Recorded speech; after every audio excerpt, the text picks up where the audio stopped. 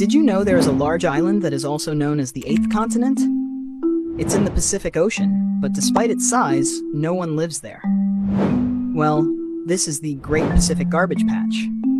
But unlike a real island, it's not solid land, just a massive collection of floating trash. This huge collection of marine waste covers around 1.6 million square kilometers, fitting 2 Texases or even 3 Frances. The patch is located in the North Pacific Ocean, stretching between the US states of California and Hawaii, and extending toward Japan.